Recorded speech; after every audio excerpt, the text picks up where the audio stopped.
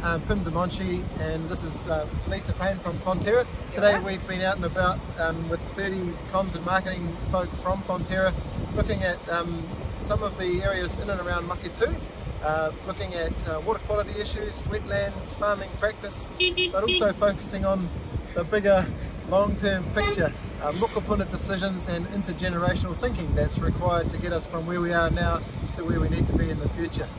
Way beyond my expectations in terms of what the team have experienced today, so thank you very much for organising it.